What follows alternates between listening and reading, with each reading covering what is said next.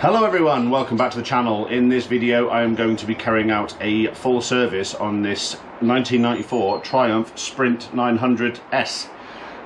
This will include all three spark plugs, being a triple, it only has three, oil, filter, and obviously the oil as well. For this I've gone for the Motor 5000 10W40. 10W40 is the spec for this bike. And we've gone with the semi-synth.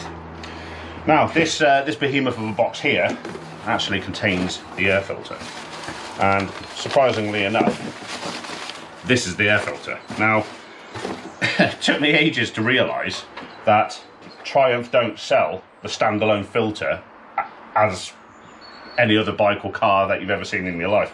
You actually have to physically buy this whole airbox section, which quite frankly is ludicrous, and at nearly £62, not exactly what you would call cost effective, especially when air filters are supposed to be replaced at every service interval. So yeah, we had to go to a dealer for this. As you can see, it's a genuine Triumph part. You can get aftermarket options from the likes of K&N and Powerflow and such, that will involve you splitting the box. You know, it's merely held together with some torque screws. It does come apart, but to fit a K&N or a Powerflow item, being a carbureted bike would require rejetting of the carbs, and by the time you factored in all of that sort of stuff and any dyno time that's required in order to tune it correctly, you know, you're getting into quite a serious amount of money. So going for the £62 genuine filter option seemed like a good idea at the time. Anyway guys, thanks for stopping by. Let's tear into it.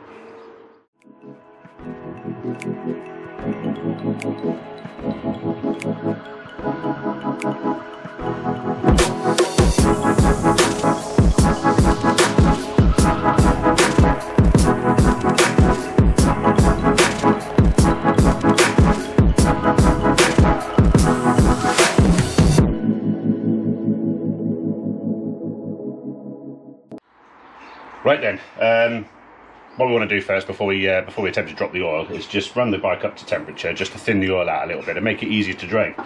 This bike has not been run for a little while, so it may take a little bit of effort to get it to go. I have just fitted the new battery, so let's see how we get on. A little bit of choke and we'll crank her, see how we get on.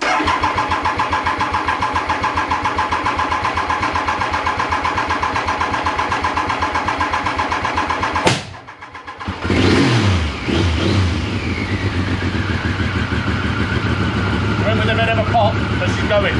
Right, what I'll do, I'll let that run up to 10 and then we'll come back to it in a minute. Okay, so oil's up to temperature, turn the engine off. What we need to do next is obviously drain the oil. So what I'll do, I'll grab an oil pan and we'll head underneath the bike and have a look at where the drain plug is. Okay, so in order to drain the oil, the sump plug is just under here. Just there.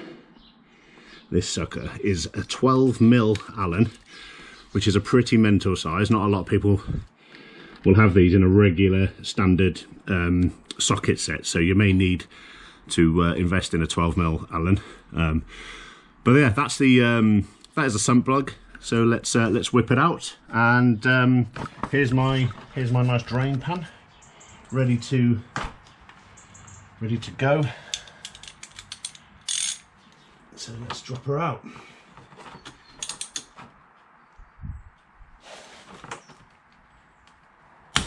Oh, that was tight. Blimey. That did not want to budge. Thought I was going to start twisting the bike on its centre stand then. Right. Let's get the oil out. Obviously bearing in mind it will be hot, so watch those fingers. Here it comes.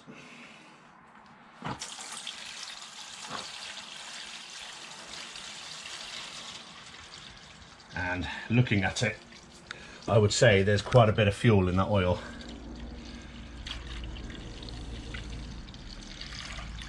Yeah, there looks to be a fair amount of fuel in that oil. It looks quite thin, so I may need to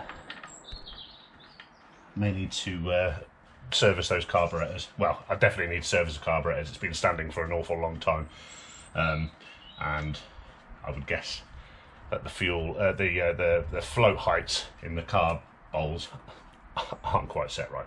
But then saying that though, it's not uncommon for a carburetted bike, standing for this long to allow fuel into the oil. So what I need to do, obviously, empty this out, because there's only 3.75 litres of oil in the Sprint 900, and this is a 4 litre pan, so it should have taken it all. So I'm going to empty this out, and then we'll drain the rest. Right, last little bit.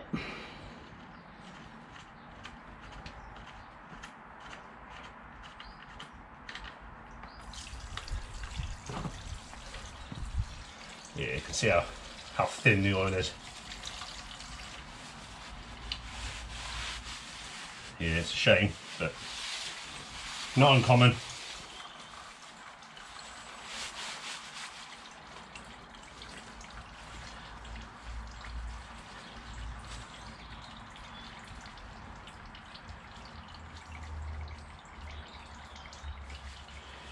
A little sludge on the plug. Give it a good clean off.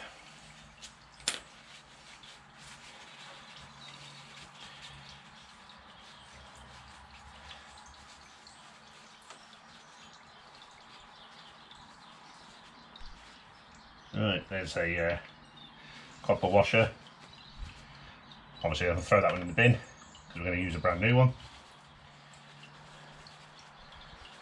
Right, once that's finished draining out, I'll dispose of this, or deposit it in my large bottle that I've got ready to go to the recycling centre, and then we'll look at getting the oil filter off. Getting minging already. Obviously, you can see there's a little bit of evidence of oil leaks on this bike, but being a Triumph, obviously if it's not leaking oil, that generally means there's none in it. So yeah, but yeah, I'm gonna have to investigate those, see if we can get to the bottom of those leaks. The bike's done quite a few thousand miles now. It's as I said, a 94, so it's she's knocking on a little bit. But yeah, we'll get it back to her best. Right, okay, we're nearly at the point where we can take this pan away. Right, what I'll do, I'll dispose of this oil, and then I'll bring it back in when we're about to drop the filter off. Okay, while the last few drops of oil are dripping into the drain pan, what I'm going to do is I'm going to remove the oil filter element. Now it's not a spin-on type like on the majority of Japanese bikes. This one's actually a cartridge, and it's behind this panel here. 17mm. I'd imagine this is quite tight as well, if the sump plug was anything to go by. Actually, it wasn't as tight. As you can see, we're getting a bit more oil out now. So keep your drain pan handy and spin her off.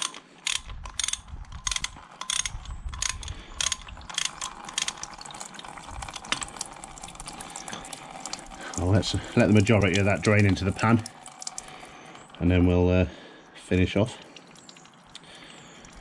There we go. Right.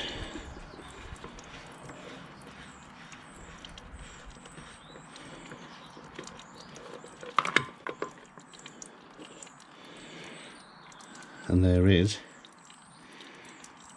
the oil filter. Now let's drop that down there, move somewhere more comfortable, and we'll have a little chat about it. Right, let's have a look at this. Okay, washer on the top, washer on the bottom, and there is your oil filter. This HF 192, which is the same model as the one that I've purchased, so we've got the right one. And as you can see on here, we've got a little spring, and all the way around here we have an O-ring which needs to be replaced, and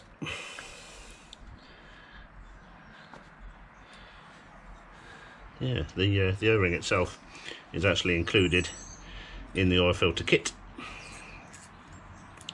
So we'll get the oil filter kit out and have a look at all the parts. Okay, there's actually two washers on this. If you pull the centre bolt out, there's another little O-ring just there as well, and again that will be included in with the kit. So let's pop that one off, because that one's toast. Get this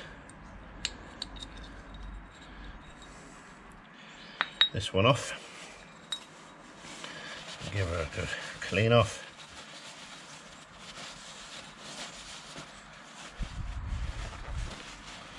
Give it a good all over clean. Don't expect to be able to get my dinner off it, but it's nice to put clean parts back on. Okay, right then.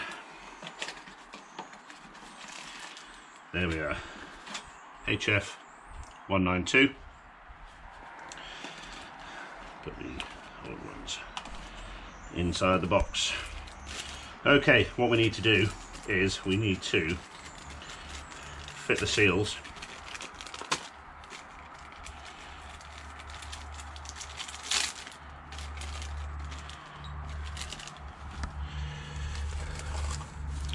first one goes on the bolt,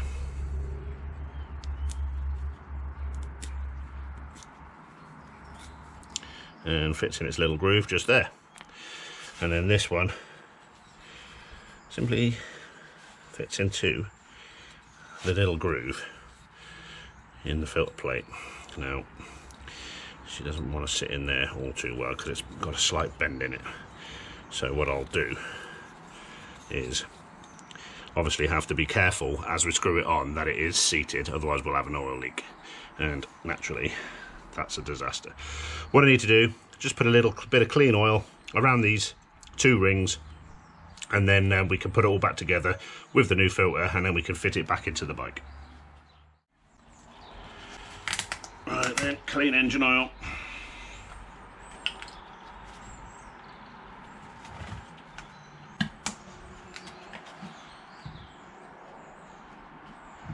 Just a little bit on the end of the finger. And run it round. What this will do, it'll help make sure that the seal doesn't pucker up, and that it, as you're screwing it in, it stays in its location. It doesn't pucker up and pinch, and then obviously cause a leak. Right then, what we need to do next is pop these components back together like so. The spring goes on next, then a washer, then the filter, making sure that the little seals inside don't pop off. There we go.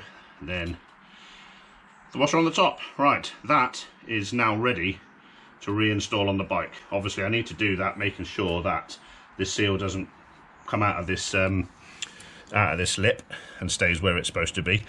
So let's get that back in the bike now, and then we can look at putting the sun plug back in. Right, as I said, I do need to ensure that that seal does stay where it's supposed to be, and that it doesn't come out of its groove. As you can see, it's sitting slightly proud at the moment. Hopefully as I wind her on, she will go into the groove where it's supposed to be.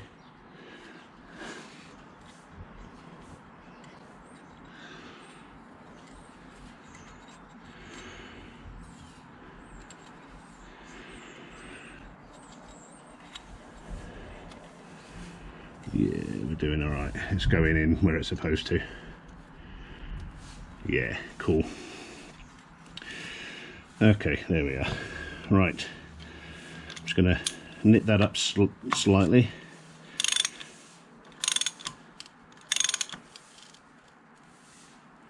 There we go. Right, all I need to do now, get my torque wrench up, check the manual for the torque spec, and just torque it up to spec. Right then, I've got my torque wrench. It is 18 Newton meters for the filter centre bolt. There we go. Not too tight at all. And hopefully we've got a good seal all the way around there. Right then, next thing we need to do is fit the sump bolt. Right, time for the sump bolt. As you can see, I've given it a nice clean. We've got a brand new washer here, which I've annealed to soften it up. And let's fit. Now, this sump bolt was actually quite tight when I removed it. And the manual says 48 Newton meters. It actually felt like it was a bit tighter than 48, if I'm being honest. But I will ensure that I do it to the correct spec.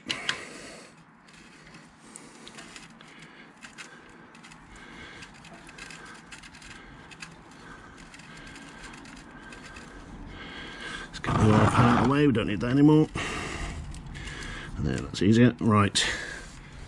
Okay.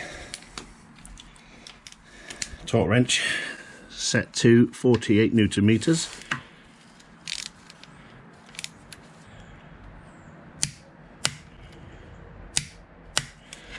And there we go. So that is everything underneath here that we need to do. It's pretty straightforward because obviously there's no fairings to take off on this particular model, so we've got really good access to everything under here. What I'm going to do, I'm going to get some more wipes and try and clear off the majority of this gunge, just to you know, obviously just to clear the bottom up because it is pretty filthy at the moment. Anyway, let's move on to the next step, which will involve taking off the tank and getting to the air filter and the spark plugs. Okay. What I've done is obviously the oil filter and the oil filler screw, they're both refitted. I haven't refilled the oil yet. I'll do that at the end. What we're going to do next is get access to the airbox with the air filter inside and the plugs themselves. One thing I will point out on this bike does have a fuel tap. Now, we could have avoided having fuel in the oil where the bike's been sat for so long by turning this tap off. If you turn the tap off, no fuel will flow to the carburetors, and therefore it won't find its way into the cylinders, seep past the piston rings, and end up in the sump and mix with the oil. So obviously, if you've got a bike with a fuel tap, good idea to use it if you're going to lay your bike up over winter or anything like that. Right, anyway, cracking on. What we need to do is remove the seat, which on this particular one is removed just by pulling on the cable because the lock itself is broken. Pop that to one side, and then what we need to do is remove the grab rail.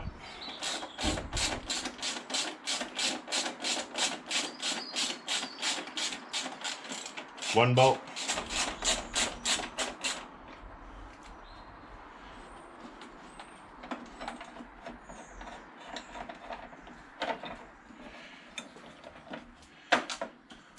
Okay, we'll cover the washer that I dropped and pop that onto the bolt. Right, sit that to one side. Okay, now then, to get the panels off, these two Allen headed bolts here should go through plastic parts of the panel, but as you can see, they are actually broken, as often happens with plastics. But the rest of the panel itself is merely held in with the push fit clips that go into these rubber bungs like that. So that's kind of little knobble that goes into these plastic bungs, and that's all that holds the rest of the panel onto the bike. So let's pop that off, put this to one side, then we can look at the tank.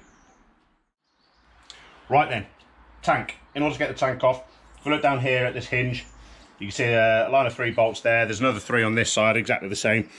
The middle one holds the mounting bracket to the subframe.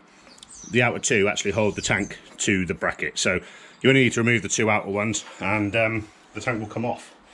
The front of the tank on these is very rudimentary. It's literally just a hook up by the headstock. There's no, you don't have any bolts holding it on like on a Japanese sports bike, for example. So if we rip all these screws off,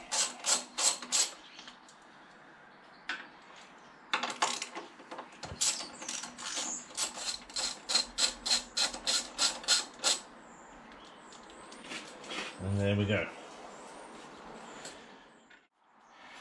Okay, with those bolts removed, we can lift the back of the tank out and slide it backwards, and you can see here how the front of the tank's mounted into these recesses here either side, and these little rubber bungs.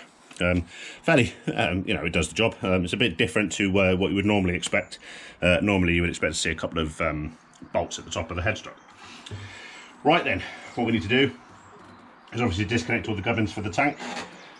The breather is obviously there. This is the fuel level sender for the gauge, so that the light will come on when the fuel's low. And disconnect both of those. Obviously, somebody's been in here before because this isn't standard wiring. And then the next thing we want to do is we want to disconnect the fuel lines from the tap. So with the tap off, we shouldn't have any problems with fuel leaking out of it, as I've already turned it off. And there we go. That is the fuel tank removed. So let me put this somewhere safe so we don't damage it, and then we can look at the next stage. Right then, with the tank off, as we can see, we've got now access to the top of the engine almost. In order to get access to the plugs, these two covers here need to be removed. And in order to do that, there's 4 little hex head bolts. One there, one there, and the same on this side.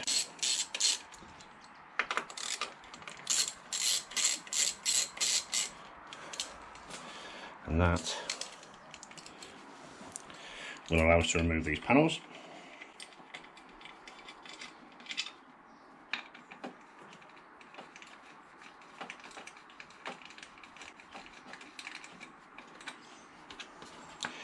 These pop off as well, so we don't lose them. And there we are. We can see the top of the spark plug recess.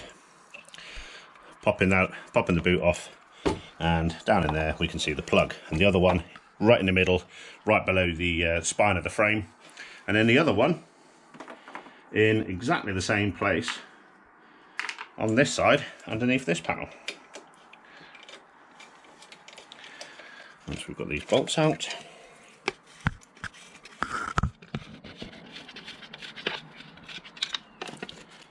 and there we go. So now we've got access to all 3 plugs. We can change them out, and yeah, all will be right with the world. So let's get the new plugs and get the old ones whipped out. Right then, okay, so we've got the tank off. We've got access to all the plugs now. What I'll do, I'll have a quick chat about the plugs themselves. This is the part number for this particular bike, in case you do want to buy any. Plugs themselves. Now, the gapping on the plugs. On this particular model, the gapping according to the manual is to be between 0.8 and 0.9 of a millimetre. On modern plugs, I don't tend to really bother checking them. I have done in the past and never found one to be out of spec. However, just for the purposes of this narrative, what I'll do, I will just show you the spark plug gap. Now, feeler gauge, I've got a 0.8 and a 0.9. It said it was to be between 0.8 and 0.9. Now, what you should get is a light drag through. I'll put the 0.8 through first, and there is ever such a slight drag as I pull the feeler gauge through, ever so slightly. So I'm content that is 0.8 of a mil, and the 0.9 doesn't fit. Okay, so 0.8 of a mil does, ever such a light drag. So yeah, I'm happy with the plug gap. I will check the other two just to be sure. However, I am content by those. Yeah, the only likelihood that you're going to receive a plug that is not gapped correctly is if they've been dropped on the floor, and they're quite well protected. They've got a little cardboard sleeve on them. They're quite well protected in the packaging. So yeah, so there we go. 0.8 to 0.9 mil on this particular model. Obviously, every model of bike is different. You need to check the manual to make sure that the gaps are correct on the plugs. Right then, let's pull all of the boots off the plugs. Put them to one side. There we go. And let's get them out. Now, another thing that I will say about Triumph plugs, all the plugs for this particular model anyway, is they're a little unusual in their size. Now, in my generic socket set, I do have two spark plug tools. One's a 10mm, one's a 14mm. Now these will remove pretty much, well, every spark plug imaginable, except for this one. As you can see, it's far too big for the 14, and the 10 doesn't fit. So with that in mind, what I've had to do is use a 18mm deep socket instead. The only disadvantage to using a regular deep socket is it doesn't have the rubber insert which grips onto the plug. So when you come to removing it, you'll need a magnet or something in order to pull it out. So yeah, that's worth bearing in mind. Obviously, you can get 18mm spark plug sockets at an auto factors, but they don't generally come in a kit, you know, a generic socket set. So that's worth bearing in mind. Right then, let's crack on with the spark plug replacement. Right then, obviously the two outer plugs, access isn't a problem. The one underneath the spine of the frame, we are going to have to mess around a little bit to be able to get into it. I think actually what I'll do is use this universal joint right here, and that will give me good purchase on the plugs. The plugs themselves aren't particularly tight. Some people like to absolutely hammer them home. They're only supposed to be done up to 18 Newton meters, so bear that in mind. You over tighten the spark plug and you'll just strip the threads out the head. Aluminium heads with a steel plug in, it won't take much. So just bear that in mind. Right, once that's all the way out, that one is. Next one.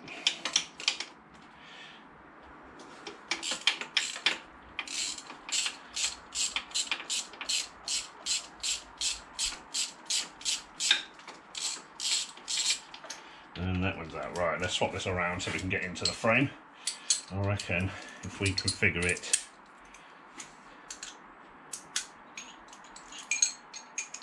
like so, we may be able to get in there a little better. Let me drop the socket in, and then follow up with the tool, and there we go. With the universal joint, we're in. And there we are. Always good to keep a universal joint handy for encounters such as these.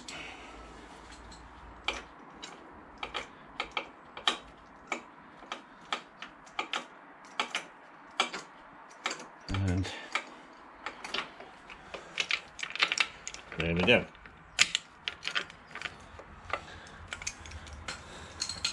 Again, let's drop the tool off, grab my magnet, and then I can recover the socket. Okay, now let's get all the plugs.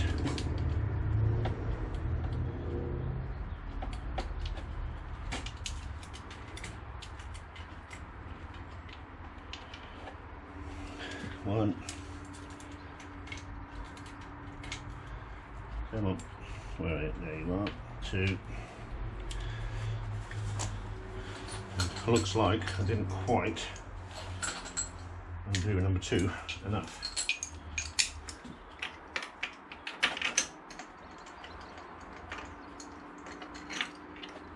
better. And there we go. That's all three. Have a look at them. They are quite sooty, but they're not terrible. I've seen a lot worse. Yeah. And these are NGK ones as well, so we're replacing like for like, same part number. Let me pop that one in my pocket. Okay, right. Let's grab the other three plugs. And one at a time, we'll fit them into the cylinders. You will notice that they haven't come with the cap that a lot of plugs come with. On some plugs you'll find that there's a cap here that needs to be removed. These didn't actually come with it because they don't require it, but this particular model obviously comes like that. So let's feed them into each of the wells.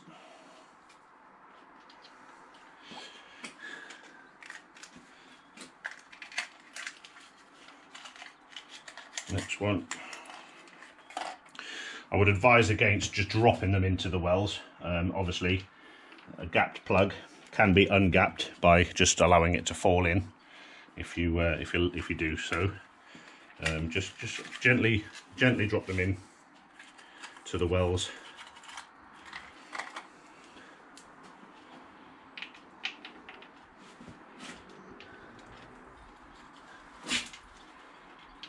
There we go. Right. Now, what we want to do is we want to tighten each one up to 18 Newton meters. Now, it's important that you get each of these plugs started in the head before you start leaning on it with the tools, because it's so easy to cross thread them, and obviously if you cross thread them you're in a world of hurt. Because you're looking at affecting a repair on the cylinder head, and you don't really be wanting to do that on a Sunday afternoon. So get them all up to touch. This one's going to be a little bit more awkward.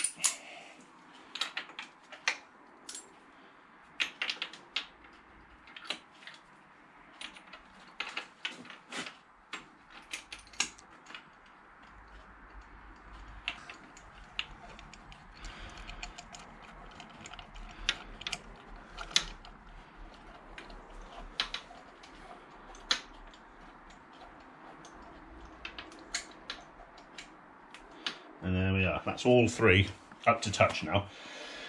What we need to do next is torque them up to spec. Now, as I said before, it's 18 Newton meters. Now, what we're actually attempting to do here is obviously torque them in to the correct spec, so that we're not over tightening them into the head and damaging the threads.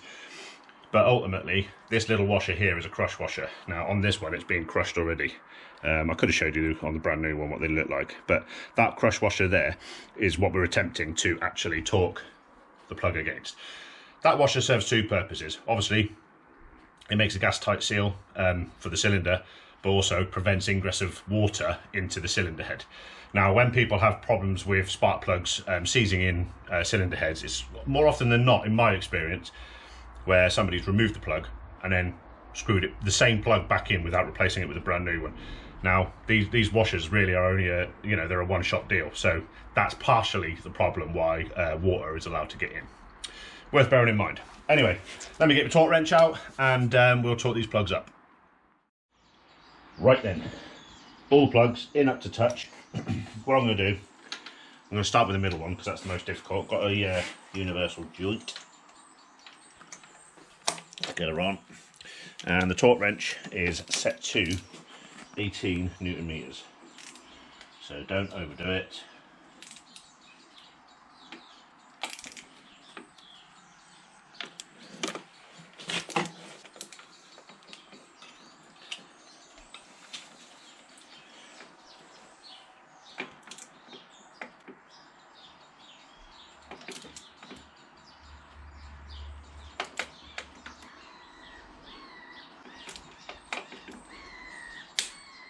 There we go, 18 Newton meters.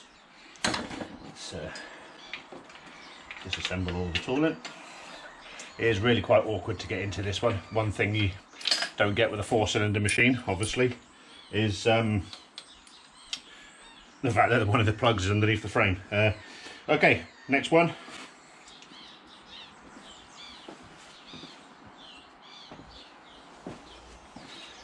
All we need is a little magnet just to recover the tool. We'll do the one in number 3 next.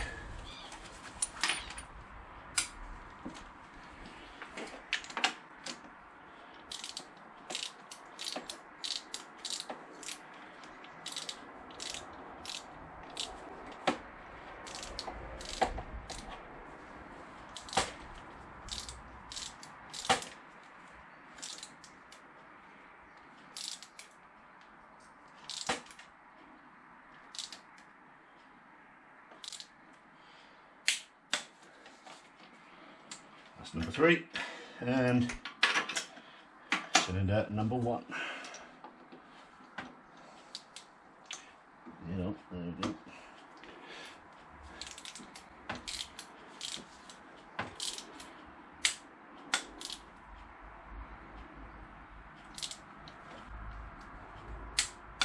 There we are.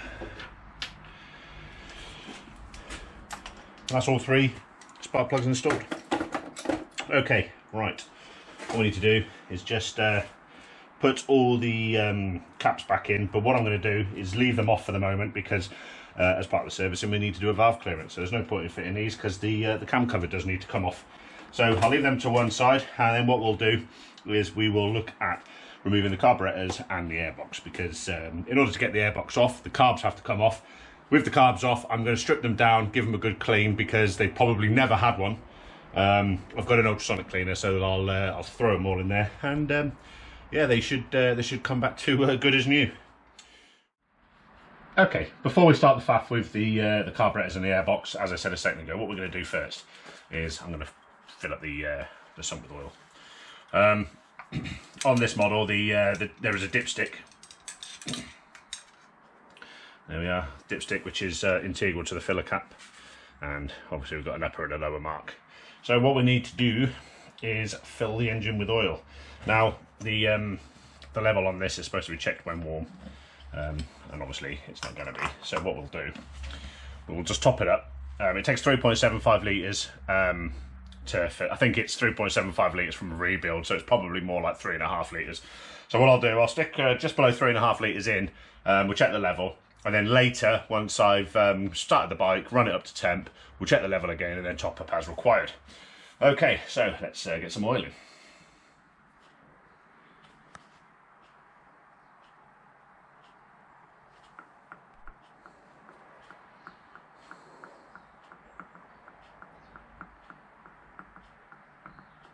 Obviously, once we've got oil in the sump, we'll check to make sure we haven't got any leaks from the filter housing and the sump plug.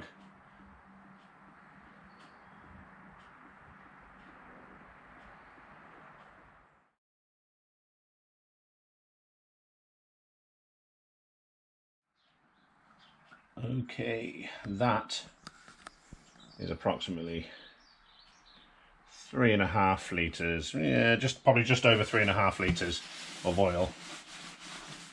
That'll do for now. That'll do for now. And what I'll do, I'll dip it. Once we drain it off.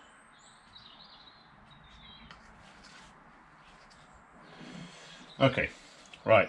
One thing I do want to mention, I was talking about the oil capacity. It's actually written on a label here. Engine oil change with filter 3.75 litres. So it does take 3.75 litres. Obviously the gauge on the side of the bottle isn't 100% accurate, so I do want to use the dipstick just to be certain. And with this particular bike, you actually screw it in to do the dip check. It's not a case of just dropping it down. And yeah, it was showing at the top marker, and that will do for now. What I'll do, once we've finished everything else, we can run up to temp and obviously make sure that the level is correct. Right, moving on to what we originally said we were going to do next, which is the airbox and the carburetors. So what we need to do is disconnect all the clamps, front and rear. There's one there on the airbox, one there, and the same on the other two carbs, both the middle one and the other side. And then we've got a couple of cables that go to the choke. You can see here, you'll see the choke activate. That is cable operated, and also the throttle comes down to this point here. This is the throttle cable that goes into this tube. So what we need to do is we need to disconnect all of that, and then we should be able to remove them from the bike.